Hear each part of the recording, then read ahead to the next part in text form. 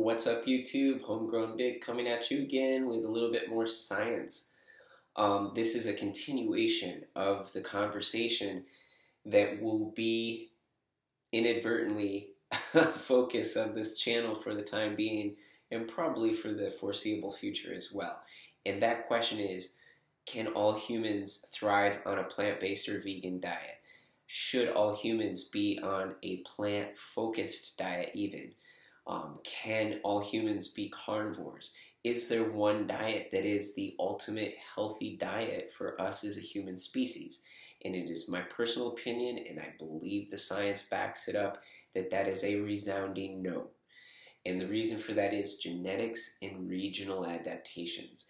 And it's only in this most recent couple of generations of modern eating, which has become a global diet, that we are seeing real problems. And I believe that that is in a large part, besides inactivity and central temperature control in all of our domiciles, but that it is largely in part due to the fact that we are eating globally instead of regionally and genetically. Okay, that said, I think today's paper will really intrigue people, especially if you are of, like myself, Northern European descent. Or maybe it will be interesting even if you are African descent or Asiatic descent, and it might confirm some ideas that you've already had. So without further ado, let's jump into this. All right, this research looked at genomes of 11 modern populations, 3 African, 3 Asian, and 5 European. Those were put up against chimpanzee and Neanderthal genomes. Chimpanzee sort of subbing in as an ancestral state, closest relative to our most common recent ancestor.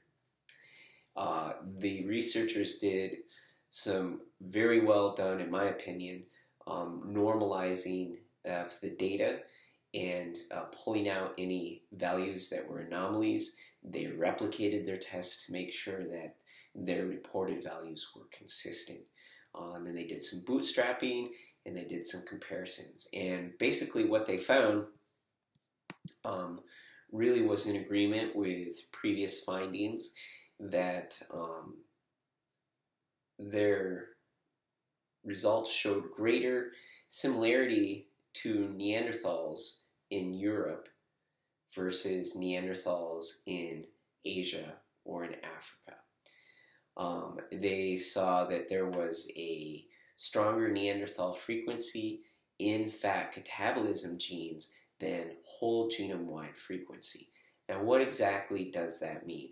So when we have gene mingling, the genes that we see stay in that mingling are selected for. So this kind of means that there was a positive sweep, and this indicates an advantageous spread of these fat catabolizing alleles in the European populations, and that it was an adaptative advantage. So if we think about that in Europe, what is available to eat in Europe? It's not that far off from the Arctic. It's meat heavy, it's fat heavy, and there are not a lot of year-round carbohydrates. So the better that you can handle fat, the better off that you're going to be in that region, okay? And the researchers also found significant evidence for this fat catabolizing gene selection in Europeans, but not in Asians or African populations tested. So here's the thing, they found some small frequencies of these alleles in populations outside of Europe, but they didn't find the evidence for the positive selective sweep. And those are different types of genetic tests that I'm not going to get too much into, but that's a slight nuance in their findings. It showed that there was positive selection in Europeans, and that the European descents in contemporary modern Europeans show more genes for processing fat. And they showed an increased divergence between Europeans and our ancestral state of the chimpanzees. Now, I think that this is a really important finding, especially for those people who say things like, oh, we should eat like chimpanzees and bonobos because they're our nearest ancestors and it's our species-specific diet to be frugivores. Is that relevant for all global populations around the planet? I don't think so. So let's have a little discussion about this paper. I highly recommend that you read it. It's open access. There's a little bit more to it than I'm going to get into this video. Just it's a time thing. But I want to reflect upon my experiences and my thoughts about diet and nutrition and what these kind of genetic papers show that's lacking in other nutrition studies. So obviously, I have made the case that I hypothesize, and I believe that a lot of the science that's coming up around nutrigenomics will support this, that one diet will not work for all human beings. And that is because of regional adaptations, genetic adaptations, and changes for how humans in certain areas adapted and survived. And if you have a bunch of genes that have been changed over in your ancestry and heritage that are for catabolizing fat, someone like myself who's of Northern European and Scandinavian descent, do you think that it's possible that a person such as myself might not fare that well on a high carbohydrate, low fat diet when I may have more genes for fat metabolizing pathways? Conversely, do you think it's reasonable that some of the nutrition reports that we pull from American studies that are heavy in African populations in those studies might have some results from people with a more ancestral genome that still has more original carbohydrate-oriented metabolic pathways over fat metabolic pathways? That's quite possible. Is it reasonable to say that somebody who's from Southeast Asia might be in a similar boat, that there was not a genetic sweep for fat metabolism because they were in regions that were very carbohydrate focused, and that it was more advantageous in those areas to be able to deal with carbohydrates over fats? These are things that are not often brought into the dietary conversation that need to be. And I make the case for it here that all of these things that I'm bringing along should be brought into these conversations.